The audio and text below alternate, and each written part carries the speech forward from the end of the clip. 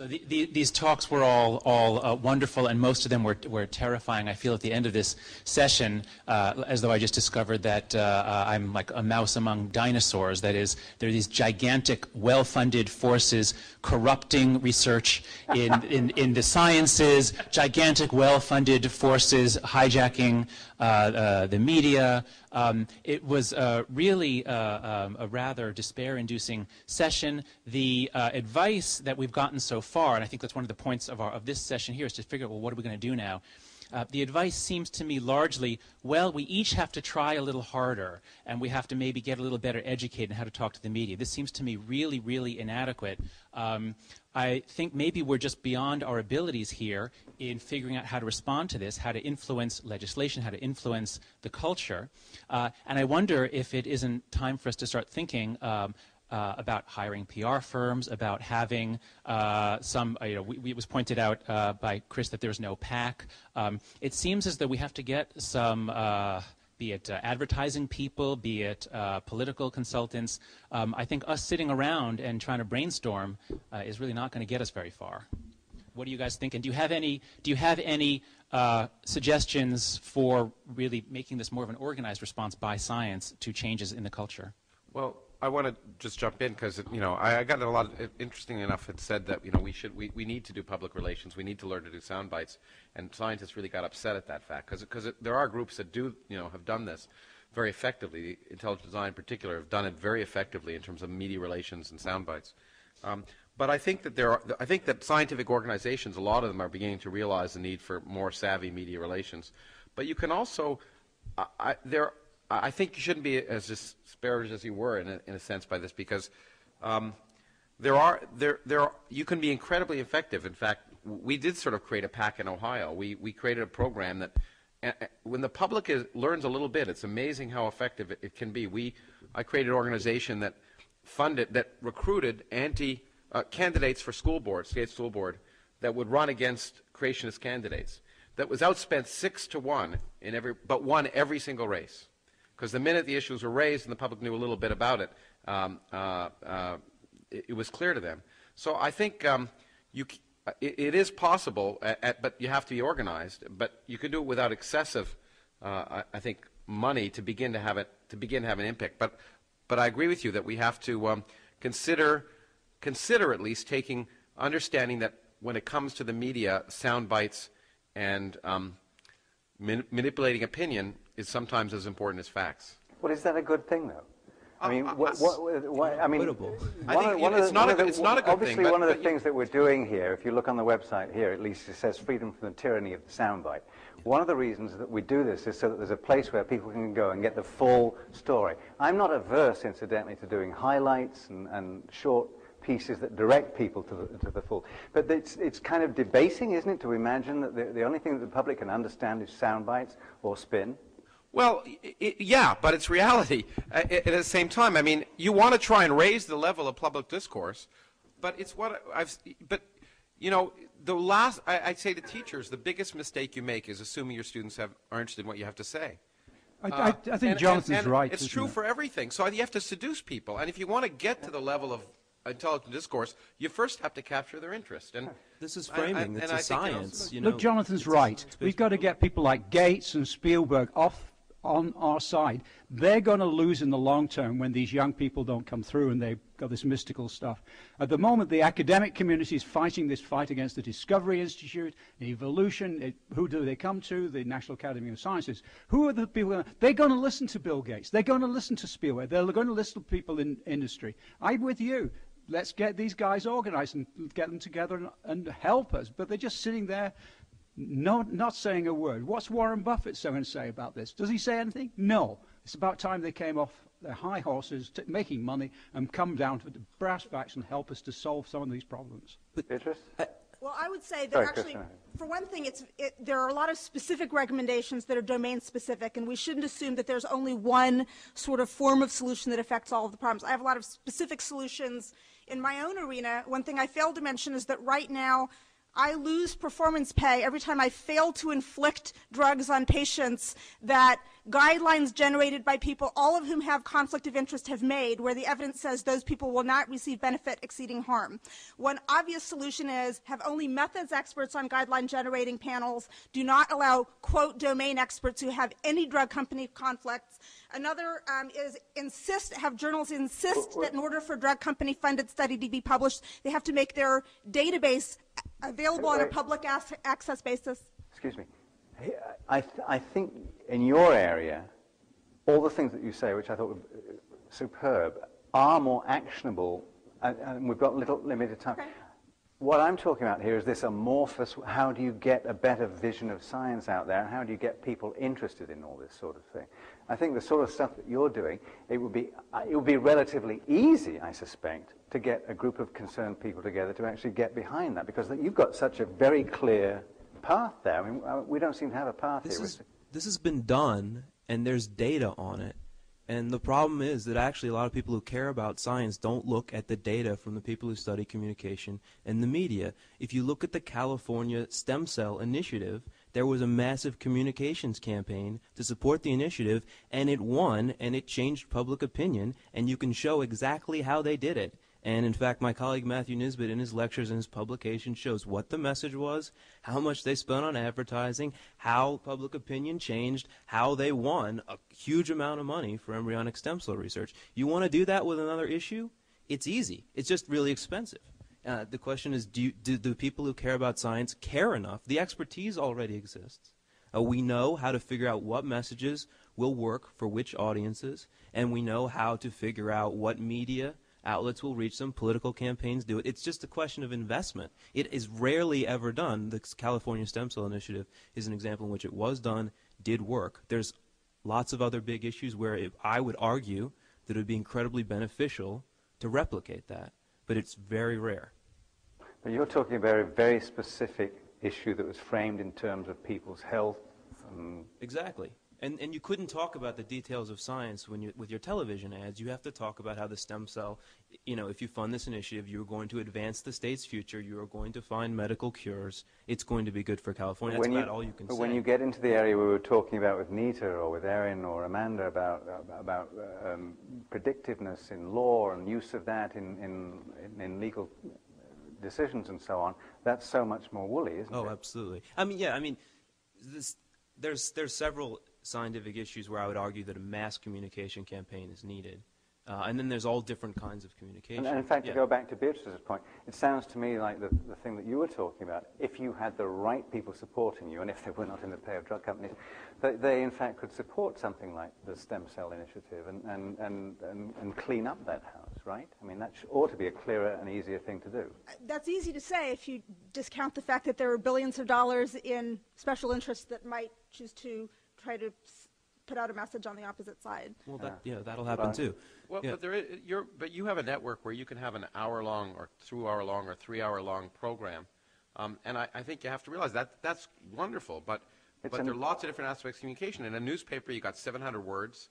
In a TV program, you have a minute and a half. I mean, a news program, and so you have to compromise. But I think what you want to do, the real goal is to get people interested enough so that they can turn to the resources. Down to the next source. Yeah, they can go on to the next source. You'll never fully explain anything. Yeah, I was playing devil's advocate. I don't disagree. You'll never do it at the first level. You've got to go to the second level. Well, that's the pathway that goes from a simple thing where somebody says, "I'm John Haidt and I think science rocks," all the way to here's a 1-hour interview with John Haidt. Yeah, I mean, there's a but I've got to drive them from one to the other somehow, right? Yeah. If I may just quickly address your question about a PAC, there is a science PAC model that's proven successful. My realm is ocean, so that's what I can talk about. But Ocean Champions formed just a few years ago, and what they do is they make campaign contributions. So they don't have that nonprofit, nonpartisan need that a lot of academic institutions do. They're successful. They're the group that meets with Congress members, and they help organize with this other group, Communication Partnership for Science and Sea. It's known as COMPAS, based at Oregon State University, headed by Jane Lubchenco. They organize the Oceans Caucus in Congress. They bring in some of the best scientists, and They're in the offices of senators and congressmen, and they were instrumental in passing the Magnuson-Stevens Fishery Management and Conservation Act, which was 10 years overdue, but through this group, through their influence, they made it happen. So it's been done in a small way, and I think we can use that model, speaking to Jack Stern and Dave Wilmot and the people that started that initiative, to really learn how to do it in a broader way across areas. I mean, one of the outcomes from these meetings has been that a lot of people start talking to each other, and perhaps that's one of the things we need to do with this. I want to hear a little bit more from Beatrice. Of all the bad news I heard in this conference, I thought hers was the most terrifying.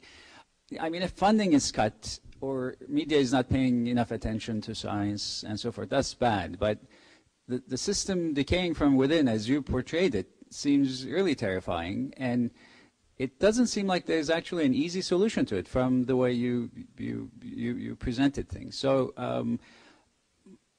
what do you suggest? That I didn't hear. Right. Well, there's a limited time for the talk, and I wasn't sure people would be interested in specific solutions. But as I said, a couple that I just suggested include having only methods experts who have no conflicts be allowed on guideline generating panels, reforming the publishing system, and I've actually published my suggestion on how to do that, demanding that drug company databases from which their studies are published be made public access. Federally funded studies actually have to be made public access if they're beyond a certain money amount after a couple of years. Drug company funded studies don't. One example of the repercussions of this is right now data do not show higher death rate in women with higher cholesterol, and most of the studies have not separately published mortality data for women. The two that did both had the biggest reductions in death rate in the total population because they were the highest heart risk, but no reduction or even a slight increase in death in women. Twice we tried to get data from the rest of the statin trials. We sent gift incentives, registered mail, et cetera. The first time around, we got one response back from a PI of investigator who said they weren't going to share the data because they were going to publish their own sex-specific meta-analysis, which they ultimately did, but it failed to include total mortality findings, which are the findings that balance risks and benefits to the patient. The second time we tried, the principal investigator of the largest ever done statin study wrote back and said they weren't going to share the data because they didn't think total mortality was a relevant endpoint. Gee, whether people live or die, not relevant. How interesting is that for preventive medication? So public access data is obviously incredibly important, and journals could insist on that in order to have something be published. And also, obviously, medical education needs to be reformed with no involvement of industry. I like that use of the word endpoint about mortality. Walter? One thing that I think is important is that scientists don't have, or many of us don't have control over the state government and so on. It takes an awful lot. It'd be easy to set this up. Sure, it'd be easy, right? But one thing we do have control over is our own institutions. And I think it's important to change the incentive structure for the young scientists because as I see it right now, people who are assistant professors and even associate professors, they're not getting rewarded for public outreach. I know people who actually have had senior colleagues criticize them for spending time on public outreach. That's a waste of time. And if that kind of attitude continues, we're not going to have enough people to go out and do the outreach. And then no matter how good the structures are, they're not going to work because it's going to take a lot of people doing it. So I suggest we all need to go home. And if any colleague says, you're wasting your time doing that, then you got to stand up to them and say, no, that's part of the job is to be a scientist. Well, I just come back on the other, rate. How can he? Well, I'd come back on the other side and say I'm a little worried that if you apply to the National Science Foundation or many places for a grant when you're young, there has to be this outreach and teaching component, and most people have at that stage haven't done any of that. And I actually, young people come to me all the time and say, I want to do what you're doing, okay? And I say the best thing you can do if you're a young scientist, you're good at, is do science. And the opportunities for outreach will arise. I think we shouldn't make it a requirement for everyone. In fact, there's many scientists we really have to keep away from the public. But I think we want to. You're right. We want to have an incentive structure. But I'm a little worried about this fact. I really do think that young scientists, particularly right now, are overburdened with so many extra requirements. To actually do the science is difficult. And I think. But at the same time, I want to come back and say that. The way we teach, getting back to what Sheril said, as former chair of a physics department, and I'm sure it's true in most other fields, we tend to teach young people as if they're going to be clones of us. But in fact, as the data sheet pointed out, most of them are never going to be academic scientists. If we believe physics or whatever field we're in is useful, and I think it is useful for people to learn in another area, we should teach people as if we're training them not to be scientists, but something else. And it's very important.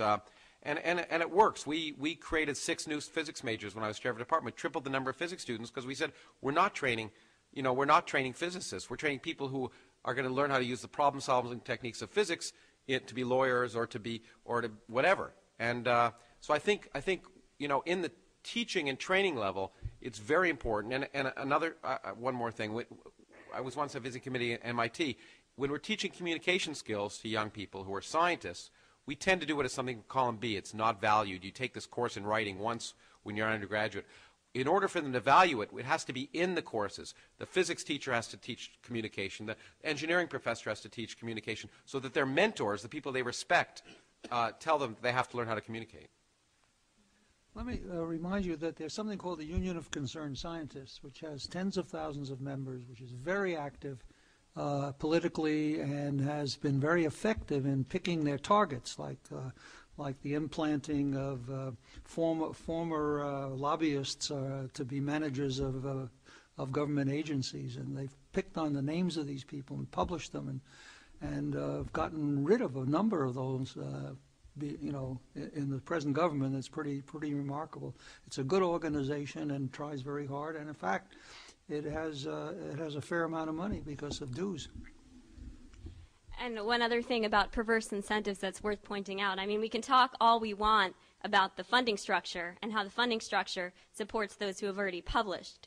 So young emerging scientists who might have the most creative ideas because they're at the earliest part of their career are struggling just to keep up with the grant writing process and unable to concentrate on their research. But one side note that I think is also worth highlighting is it's almost the case, and it's the case for a lot of people, that they've learned to change their grant proposals to tailor them toward where they're better assured funding. So it could be not putting the term evolution in the title. They'll say population biology. It's the same thing, but maybe the person deciding where the funding is going doesn't know that. It's applying through Department of Defense instead of NIH, because if this could have some military application, it's going to be funded. So perverse incentives is an enormous problem, and I think that's something that will have to be revisited over and over till we get over some of these humps. Owen, quickly. Quickly.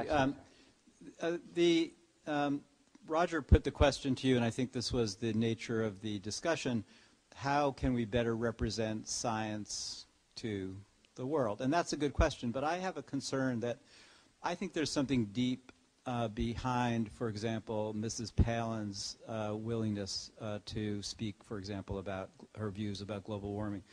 And not to take us back to old times, but 2,500 years ago, Plato said that there's this problem with democracy, that there's a tendency for everybody to think they're entitled to their own opinion.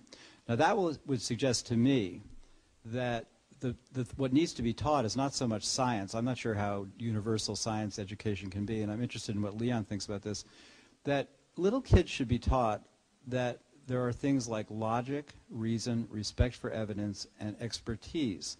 I think that, not to sound like an elitist, but I am, I think that's actually something that is really, I'm afraid that the scientists in this room keep missing this. This is part of the problem, that there is a presumption in our kind of democratic society that everybody's entitled to their own opinion about everything. And I think that's part of the problem, and I think that's a deep educational problem. Epistemology, since you always favor your own discipline, I think we philosophers think that we know how to teach reason and logic and respect for evidence. And it seems as a tribe that we have more respect for science, I think, than most other tribes. Speak tribally.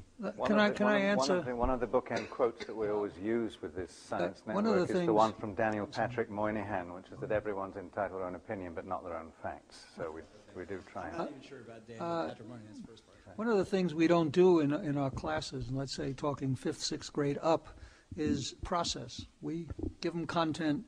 We never talk about how science works and who does what, and storytelling. And I think storytelling is an crucial part of the education of all graduates of high schools and colleges.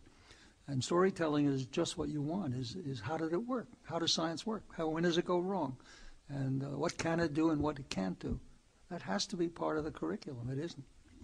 I just want to add, national science education in the U.S. is poor, dramatically needs improvement, but for the vast number of people who are lost to the education system and on the breaking issues where you need a decision quickly, like global warming, embryonic stem cell research, whatever, education is not the answer. It has to be some other kind of outreach than education, because people, they're lost to the system. And, you know, they're also lost to getting science information in the media because they're just choosing the Food Network, they're just choosing Fox News, whatever it is. So there has to be, you have to reach those people beyond education if you want to move them on a science-related issue that matters on a short time scale. That's one of the reasons why you've been showing things like clips from The Simpsons, and I started by showing you cartoons from The New Yorkers, because they're very effective. I'm just trying to figure out if there's some way of making the science stuff as effective in some sort of equivalent sense. Terry, you have a microphone. Yeah, I want to get the feedback from the experts on government and how government works on the idea of trying to educate congressional aides. Now, this seems to be a real pressure point because, you know, the congressmen are really busy. They don't know all the facts, but the aides actually spend a lot of time trying to figure out what the facts are, and actually some of them are pretty smart. And why don't we try to educate them? We are, actually, in a number of cases, and I agree with you. I mean, if you want to get faith in government, go speak to Congress and speak to the congressional aides who work long hours and are very hard, and work very hard. And so there are a number of groups. For instance, National Academy of Sciences, I've gone a few times and spoken to groups of aides, congressional aides, and in some sense Congress people.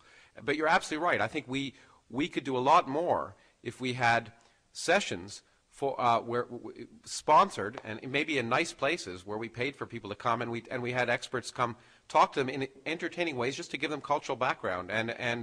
But I've been very impressed, and actually when I've testified before Congress, frankly, I'm actually impressed with the preparation of many of the Congress people, at least through their aides, for the questions they ask. So I think it's a very important area, but there is some work being done in it. Well, plainly, one of the good signs there was when you were talking about how people would flood around Bill and when he got into Congress and ask him questions and so on. So if you are a source, at least that's useful. I don't know how well that would work. I mean, in Nita's case, where you were talking this morning about the scientists who just weren't interested in the case you were making, how do you get to them? I mean, what do you do there? To address a question to Beatrice's talk, which is that, yes, you know, there is a lot of problems and a lot of demonization of the academic-industry relationship. But the fact is that so much of the money for clinical trials is from pharmaceutical companies that it's probably worth spending a lot of effort figuring out how to make it a more reasonable collaboration. And just a few examples. The CME, which is Continuing Medical Education Funds, those could be pooled so that they don't go directly to individual investigators or universities, that sort of thing. The same with CME education. In fact, many schools, in my experience, once they get the money for these educational programs, they refuse to allow the drug companies to have any input into who they invite and what the topic is. And a final idea, for example, and this would require a collaboration between journals and the scientists who submit articles and get them published there, is maybe a kind of data patenting notion. I mean, we patent drugs, we can patent data. You make all your data available for, let's say, 5 years, after which time it becomes public domain. But within those 5 years, people can, of course, check your, rerun your stats and check your data. And if they wanted to publish something, they'd collaborate with you about it. If not, they couldn't publish on it. Anyway, there are many more ideas, and I'm sure you have a lot too, but it's a little problematic sometimes to demonize the pharmaceutical industry so much because we need them. Well, the question is, which is better, biased data or no data? And I'm not sure that giving lots of people drugs that may actually be harmful is better than not having evidence one way or another. And I will say that it's a noble ideal to imagine that that the funds are unrestricted will mean that the academic institution won't be influenced by them. The evidence is completely to the contrary. David Healy's example is just one example. It's not the case that Eli Lilly gave University of Toronto those funds with the stipulation that they could then influence them in terms of who they would hire in the future. It's the case that the university wants the next pot of money for their future development, and they don't want to tick off their potential sponsor. I personally can attest to an instance where I saw academics bought off for approximately $5 a pop. I went to a journal club that was advertised at my hospital by a woman who was actually on our pharmacy and therapeutics committee and therefore not supposed to have any drug company conflict. It was at her house. It was a journal club. The doctors were presenting evidence. By fiat, the drug companies aren't allowed to influence those. The woman who was reviewing the data said, oh, the evidence suggests that estrogen may benefit bone density in the first year and that after that may harm it. Raised my hand, mentioned that there had been a UCSF investigator who had given a talk at UC San Diego 2 weeks earlier suggesting the same was true for the major drug that's used for osteoporosis, alendronate. And this statuesque woman leapt up from her chair, a woman that I didn't recognize, and said, that's not true, I haven't heard that. She turned out to be the drug company representative who was sponsoring the $5 a pop sandwiches at the meeting. And everybody shifted uncomfortably in their seat because it's not just the $5 a pop, it's the fact that she's their hostess. And they said, ha ha, Beatrice, I guess you better give back your dinner, a dinner I did not even know till that point was drug company funded, ha ha, and that foreclosed future discussion on that issue. So it's a noble ideal to presume that the fact that funds are in some way unrestricted will not influence people, but the evidence does not support that. We had one last comment. I'll try to be very short. I can't speak so fast, so I just say less. I think that we criticize the politicians justifiably so. We criticize the public, not so much justifiable, because if you check, you see that the public has more interest in science than we assume. We make the same mistake as the politician to assume that what the public wants and what its interests are is what the media tell us. In any case, we forgot to criticize ourselves at home. If you look among scientists, we are quite illiterate in other disciplines of science. So I think the first test bed to see how we can propagate the interest in science is not to the public, definitely not to the politicians, but to see how we can arise or interest of fellow scientists which are not at the same discipline. This event, it's a very special event. You hardly have events of this kind at the universities, and if you give a popular lecture on one topic, usually even the scientists that work in the topic in this discipline will not come to the event, not to mention other scientists. And you see hundreds of people that come from the public. Okay, so I think that this is one of the things that maybe it's a comment. And last point, I think that to have young faculty, the role, it doesn't take much time, but it takes much mental effort to give popular lectures. And I think it will do very good to the young scientists to try to present their work in a popular way to the public or to others, let's start again at home, to other fellow scientists. Could you tell the story that you were involved in? This is really very pertinent, and it involves a paper that was published but got publicized in Israel, which is amazing. Okay. Well, it's only going to take a few minutes, but it's worth hearing. Just an anecdote. We wrote an article, which I think is quite nice, but I think so it's about most of our articles.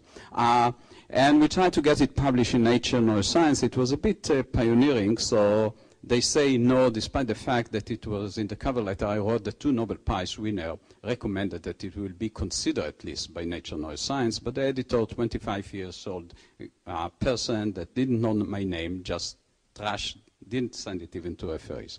Anyway, then we sent it to the leading article in physics. It's called Physics of Letter.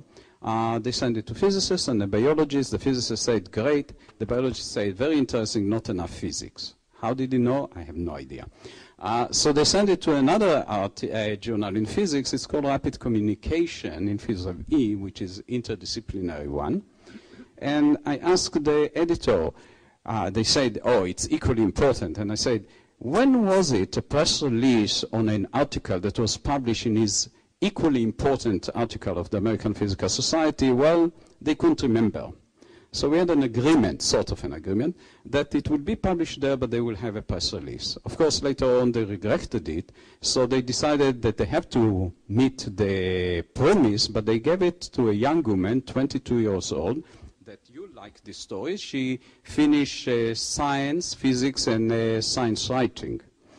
And this is about neuroscience, so it was not easy for a physicist, not to mention neuroscientist. So she did a very good job. She contacted me, took a crash course in neuroscience for about a month over the Skype, and then she wrote a very nice story about it, press release. And in the press release, it was the first time that we imprinted multiple memories in neurons outside the brain. But that's not the point. The point is that she used the word cyborg. A step toward cyborg. Cyborg? Men... yeah, cyborg. Sorry. Cyborg? Yeah, cyborg. Good. Thanks. Okay. And then it got a whole coverage on the internet. Amazing coverage of the internet because of this word, of course. Some people in Malaysia say that it's no wonder that Israelis do it because now they will put these creatures in the tanks and so on and so forth. Well, unfortunately, fortunately, we're not at nearly as such an advanced stage. But then there was a chain of events, and then Scientific American decided to select it as one of the most important scientific achievements and science and technology of 2007. And this is just to show you how the media works. And then as a result, of course, the media in Israel picked it, and as a chain, continued the chain reaction, the Prime Minister noticed it, so they invited us, and that the President saw that the Prime Minister invited us, so the President invited us for several meetings, and I had the chance to talk about science education, thanks to this fact that the paper was rejected. And a 22-year-old woman decided, first assignment, to do something good. Mere chance, but maybe we can work chances like that. But there is something else that you're leaving out of your story, which was the student that you took along with you. Well, the other thing was that the work was done with a student at Baruch. He was a great student, and I insisted that he will be part of the ceremony and the award, and then the media liked it very much. And they came to interview us. I insisted that they will ask them to put his picture on the cover page because that will help them a lot. He's good looking also. And the media, people in the media do listen to you if you have some creative and what they think is a fruitful suggestion. So this is a newspaper in Israel that has 85% of the cover of the people read it, and his picture on the cover. And all of a sudden, well, there is one thing. By mere coincidence, this happened in a rare week in Israel that there was no real event, namely missiles from Gaza Strip or the Prime Minister being found guilty of something and so on and so forth. So for a week, all of a sudden, there was interest in science. So you need some singular events. Now, how to design them, I don't know. Well, maybe the other thing is as you were talking, and as we were talking about these different constituencies and people not knowing how to talk to each other and even within the sciences, I'm going to close this panel now because we have to get to Peter Atkins, but I just went to my computer here because somewhere I keep an old clip from Beckett, Samuel Beckett from Waiting for Godot, where Vladimir says to Estragon, let us not waste our time in idle discourse. Let us do something while we have the chance. It is not every day that we are needed, not indeed that we personally are needed. Others would meet the case equally well, if not better. To all mankind there were addressed those cries for help, still ringing in our ears, but at this place, at this moment in time, all mankind is us, whether we like it or not. So let us make the most of it before it's too late. Thank you, panel.